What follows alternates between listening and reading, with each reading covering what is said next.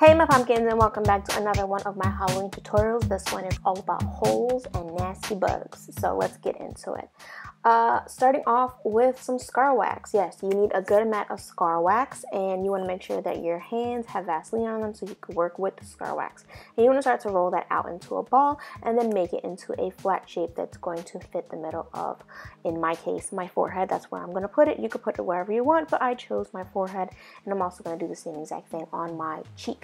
So with a little more Vaseline, I'm just going to start to blend out the edges, and to blend that even more, I'm going to take the spatula that I used in the beginning just to really push those edges into my forehead to make it as seamless as possible.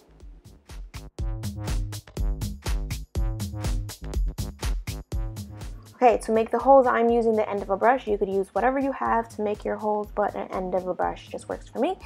So I just dip the end of the brush into my Vaseline. You want to make sure you have a good amount of Vaseline on the brush, or your wax will stick to the brush when you're trying to pull it out. So you want to enter the hole like so and really push it in there to get to your forehead. Twirl it around to release the brush and then take it out. Yeah, and you just want to go all around the whole entire scar wax like this, and you could use different size brushes so you could get different size holes. So I do end up using a bigger brush to do 2 bigger holes on my forehead, and when I'm doing my cheek portion, I do the same thing as well. I use a bigger brush in 2 holes as well, and I'm going to use the bigger holes to put my bugs in. So yeah, now that you got it how you like this, you want to take a piece of tissue and just press down on the scar wax. Not too hard where you lose the holes, but enough to take off some of that Vaseline and to really make sure that the scar wax is sticking to your forehead. Now you want to take some liquid latex and just go around the edges of your scar wax just to make sure that it's not going to come off throughout the night. You know, if you scrunch up your forehead or you move your cheeks, if you put it on your cheek, it's not going to just fall off. So yeah, I'm just going to go all around, and then I'm going to blow dry this, and then I'm going to do it once again.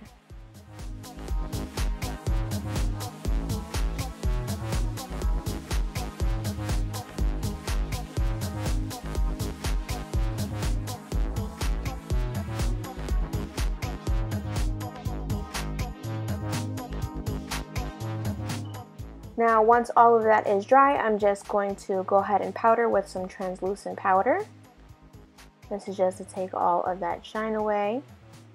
And then I'm going to move on to taking my foundation color and just going right over it and start to blend that out.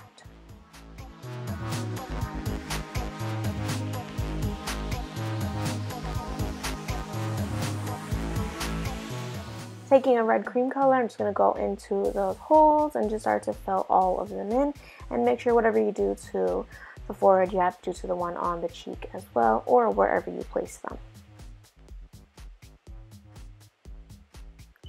When I finally got all of those red into those holes, I'm going to move on to a black cream paint and just focus mainly on the center of the holes just to make the holes up here as if they are even deeper than they actually are. All that's done, I'm going to take a makeup wedge and I'm just going to rip off some pieces of it, and then I'm going to take a red and blue cream paint and I'm just going to stipple around the wound like so, just to make it appear like the skin is very irritated. And I'm going to do the same exact thing to my cheek as well.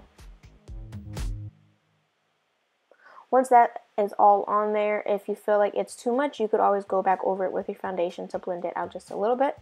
And then I'm going to take a little bit of white cream paint and put it on just certain areas, the high points of the holes, and blend it out with my finger.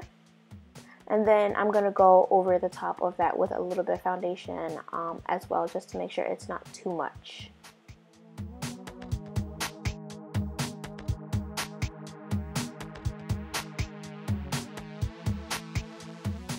Now for the bugs. I chose worms. You could choose whatever you want. I chose worms, and I picked this up from the Dollar Tree. They have a pack of them for 99 cents.